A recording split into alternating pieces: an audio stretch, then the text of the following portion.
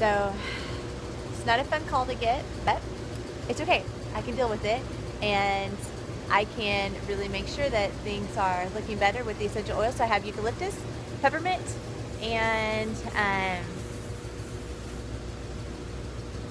rosemary in here because there are some spider mites in here as well. So we're just going to try to get all of it while we're getting it.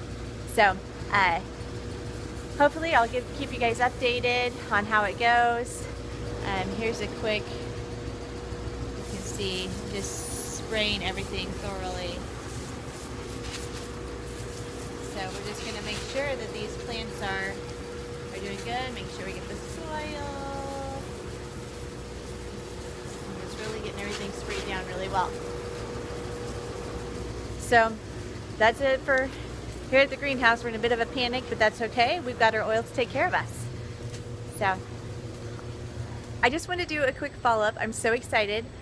Yesterday I sprayed, which is the video, or this video that you've seen up till now.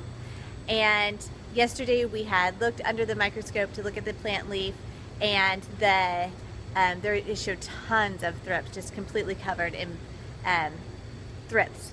So today, after spraying last night, we took a leaf sample, went over, put it under the microscope, could not find a single live thrip. I am thrilled. I am so excited.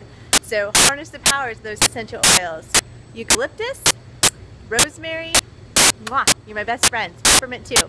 Best friends. Thank you so much. Love oils.